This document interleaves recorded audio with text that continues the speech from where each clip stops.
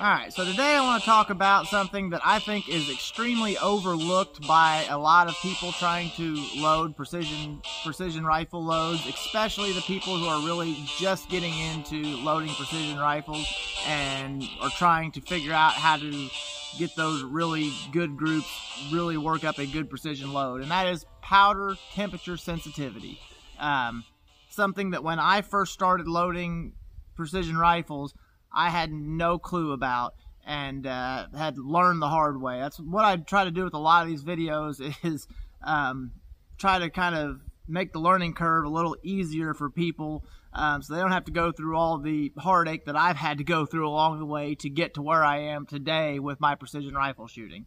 So when I first started loading precision rifle, the very first real cartridge that I loaded for was .308.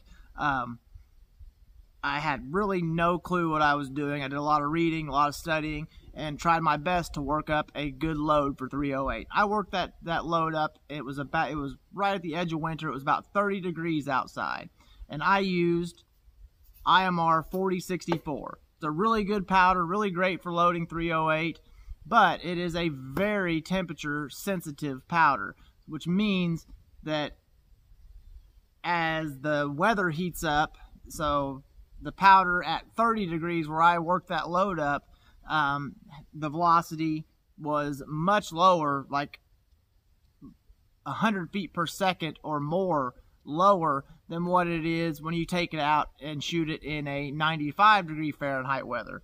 So I worked this load up for my .308 and it was 30 degrees outside. I was so happy, so proud of it. I had got this load consistently shooting half minute of angle. The very first load that I had really could say that I had worked up a solid load. And I shot that load for quite a while. Come that summer, I took the rifle out, went to shoot at distance. I had really finally started getting into long range shooting and starting to figure out a lot of the little things. And took this load out to shoot it at distance, 800 or 1,000 yards, somewhere in there. And everything was high. I couldn't get the thing to group. It was grouping well over a minute of angle. I couldn't find the target, couldn't figure out what was going on. And I didn't know.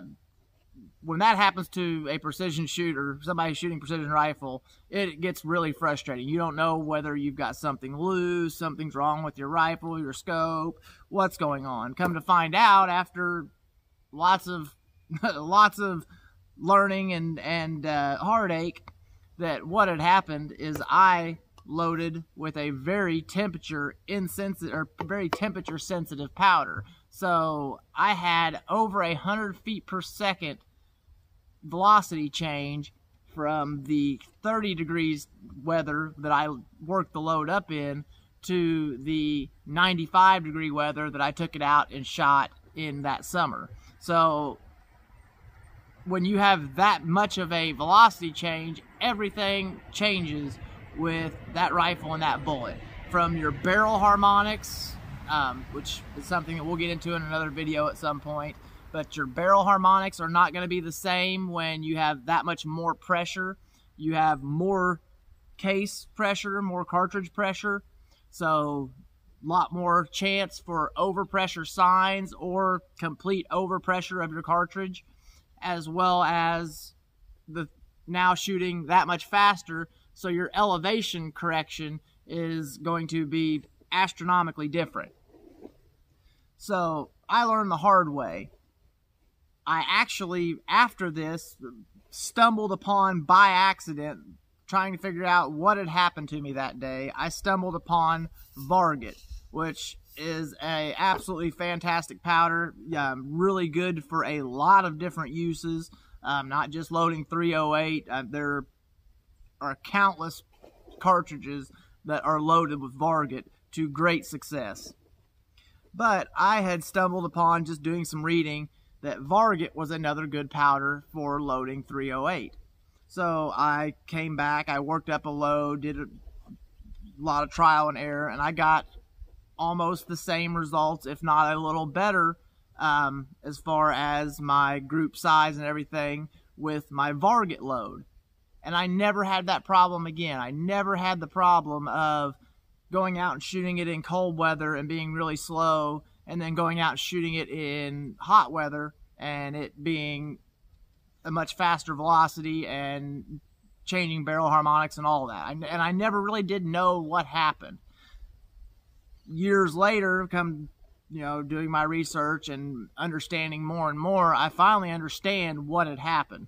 So these are all of these Hodgdon powders that you see in front of you are all Hodgdon Extreme powders. So if you look at any jug of Hodgdon powders, some of them will have this little label here that says Hodgdon Extreme powder. And what that is Hodgdon's line of powders that are temperature insensitive. They are all extruded powders, which is the powders that you see look like little pieces. Each kernel looks like little cylinders. They're all extruded powders, and their extreme line is a line of powders that is very temperature insensitive. And they are probably the most popular line of powders that there is Hodgdon Extreme line. Most people that shoot precision rifle through all different disciplines, all types of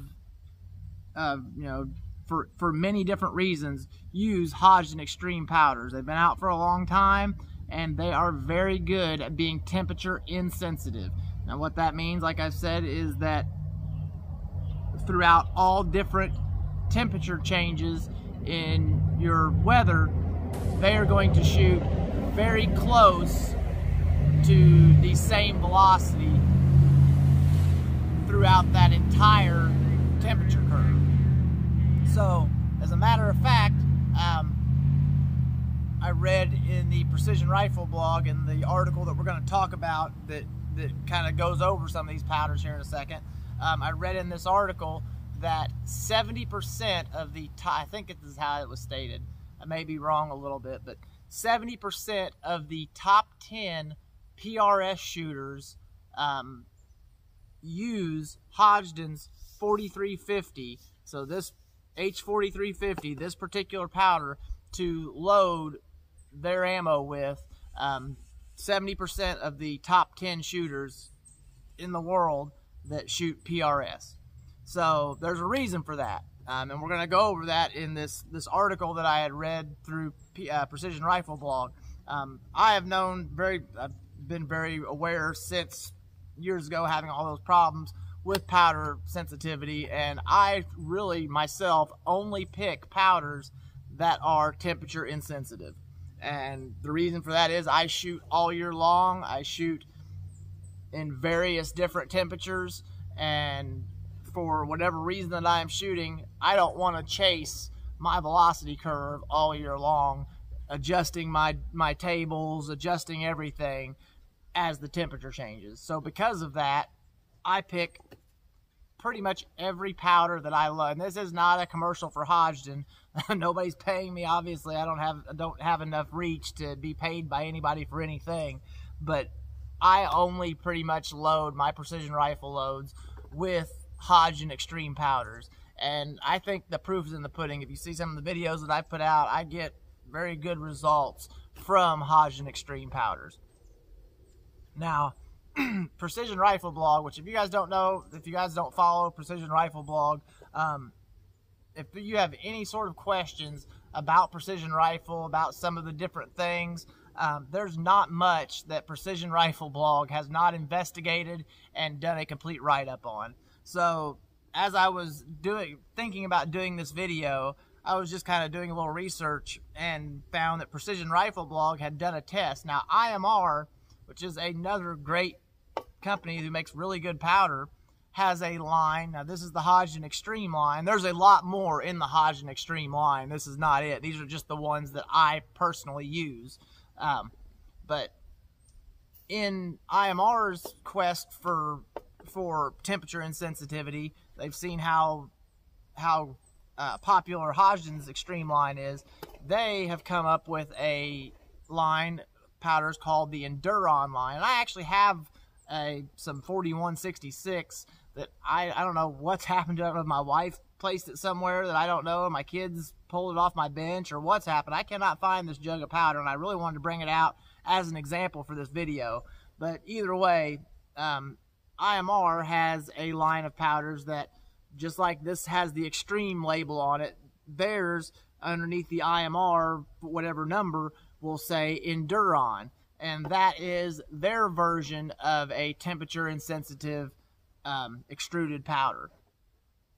Now, the Enduron line has a lot of similarities to the extreme line. As a matter of fact, IMR has went as far as to try to make powders that almost clone the burn rates and temperature insensitivity of a lot of Hodgdon's powders. So this article by Precision Rifle Blog they tested Hodgdon's 4350, which one of my favorite powders. I load a few different things with Hodgdon 4350 to great results. All my 6mm Creedmoor is loaded with 4350. I've got a couple of loads for the 224 Valkyrie. Many different things that I use 4350 for. One of my favorite powders, and obviously one of the most popular powders that there is. But they tested 4350, Varget, as these are the two that they tested in Hodgdon's Extreme line, which is probably the two most popular powders maybe on the market in general, but definitely probably the two most popular of Hodgdon's powders. They tested those next to IMR's 4166, which is their clone, which is the jug that I can't find that I wanted to bring out here. They tested 4166, which is their clone of Varget for the most part, and IMR 4451, which is their clone of H4350. So in this test, they tested from 25 degrees Fahrenheit up to 140 degrees Fahrenheit. So a very large temperature curve. And the way that they got that, you'll have to read the article. But the way that they came up with these temperatures, you'll have to read. But they were very particular about the way they went about it. So from 25 degrees Fahrenheit all the way up to 140. Now, in the Hodgdon's 4350, like I said, probably the most popular powder on the market for precision rifle shooters, they got a 25 feet per second velocity change across that entire giant temperature curve. So their Varget, across that entire temperature curve, they got 46 feet per second. So now the clone of 4350 by IMR, the 4451, or I think it's 4351. I have 44 broke down. But anyway, the IMR 4351, they got a 68 feet per second temperature curve, which is still very good. I mean, that's crossed over 115 degree temperature curve that they got 68 feet per second. Still, for being the clone of 4350, not as consistent as 4350. But I will also say that in my personal testing, I have gotten a little bit more velocity out of the clones of IMR's clones of whatever powder that they're trying to clone, but I have not gotten the same results as far as accuracy and consistency. So I still stick with, even though I get a little more velocity from the IMR powders, and I've actually heard this from other people as well, even though I get a little more velocity, I still stick with the IMRs for consistency and just overall, I trust them. Now, their 4166, which is their Varget clone, Varget had a 46 feet per second change across that entire curve, and their 4451 had or 4166, sorry, had a 52 feet per second. So 6 feet per second difference. So very close, very similar. They've done a really good job of 4166 compared to Varget. So you can almost substitute those two powders without having any difference. Now, another powder that I really like that wasn't in this test, and probably the powder that I use other than 4350 the most. I load 300 Win Mag, I load my 7 SOM, and a couple other things that I've loaded throughout the years with Hodgdon's 4831. Now, they've got two versions of this. Both of them are in the extreme line, but there is 4831 and 4831 SC. The SC stands for shortcut. 4831 is very big granules, and the shortcut seems like they maybe cut those granules in half. Now, I will say they are supposed to be the exact same powder, just smaller granules in the shortcut, but that does change the burn rate. I have, throughout my testing, and I've read this in other places, 4831, I get more velocity by a significant amount. It has a slower burn rate, so throughout a longer barrel, has more time to build up pressure. So I've got more velocity from regular 4831 than I have through the shortcut version, but I get more consistency through the shortcut. And then after doing some research, there's a reason for that. 4831, the original, has a 0.36% change in velocity change per 1 degree Fahrenheit, whereas 4831 shortcut only has a 0.08% change in velocity per 1 degree Fahrenheit. Now, 48, this test they also did, they gave you the numbers for percent change in velocity for all the powders that they tested in this article. So in 4350, it has a 0.21% change per 1 degree. Varget has a 0.40% change for 1 degree. The 4351 is a 0.59%, and the 4166 is a 0.45. So they're all pretty close, with the 4831 shortcut being the least of all those with a 0.08. So extremely temperature insensitive with the 4831. And I have found that to be very true in all my testing. Now, why would all this matter? Now, I gave you the example in the beginning of my experiences loading a very temperature sensitive powder in 4064. Another thing I want to say before I get into that is all these are extruded powders. Another thing I don't think I said, Alliant has some powders that are temperature insensitive, but they don't have like an Enduron label or an Extreme label on their packaging. You have to actually physically read, and some Alliant powders, whether it's their Reloader powders or AR Comp or any of the other ones, that's why I brought the AR Comp out. If you look on the label, some Alliant powders will have consistent across temperature extremes. Now, I don't know, I've not been able to find any actual numbers on how consistent, but I do know I've got very consistent results from AR Comp in 223 loads. But if you look on some of the Alliant powders, it will say consistent across temperature extremes, and that is their version of a temperature insensitive powder. Now, let's get back to, so why would this really matter? Now, like I said, I gave you my experiences with the very first 308 load that I loaded up with the 4064. But if you're a hunter, and hunting is done, throughout the whole year, say usually you hunt during the cold weather, and you practice your marksmanship during the warm weather. So say you work up a load, you're a hand loader, and you work up a load during the summer, and then you go out during the snow in the winter in September, October, December, and you go out and go to take a shot on that big bull elk or that big deer or whatever it is that you're hunting, and you've used a temperature sensitive powder, and that shot drops way low. Well, that's going to be the reason why, because your powder sensitivity from where you worked it up in the summertime has now, your velocity has fallen off to the point where you're missing your target. So it's very important for a hunter to either know what the change is going to be in their temperature sensitivity, or just use a temperature insensitive powder.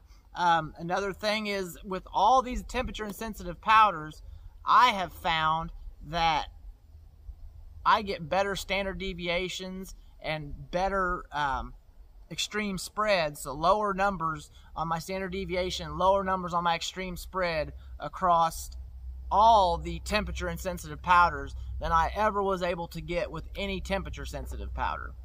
And all these powders are extruded powders. Now, I will also say that Winchester has just come out with a new powder, which I do believe is the very first ever non-extruded powder. It is a ball powder that is supposed to be temperature insensitive.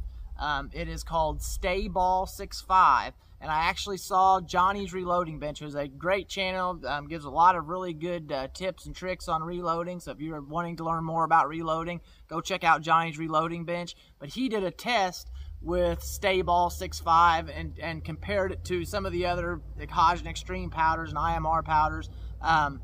And he got some really good results. So it was still more sensitive than a lot of the really well-known extruded powders, but overall pretty insensitive. So that's something that may be coming, is ball powders that are temperature insensitive.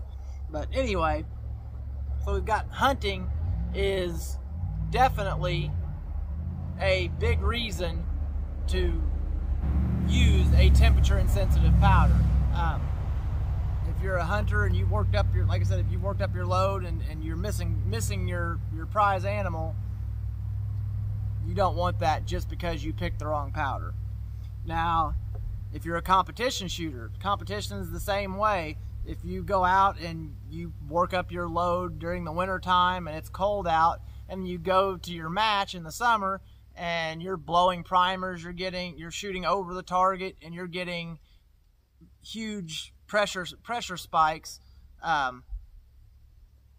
because you used the wrong powder and you worked it up during the winter time and it is not a temperature stable powder.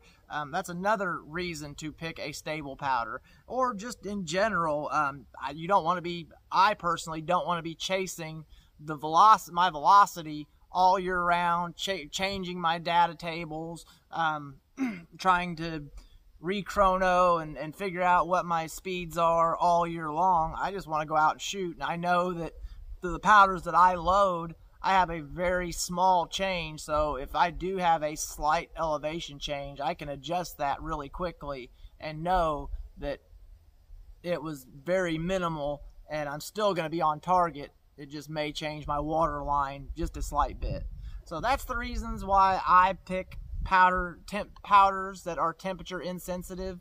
I think it's a very good thing to do. I think that people should really think about that, and I hope this helps. If you're just getting into hand loading, or it's something that you've never thought about, maybe this will help you in the future.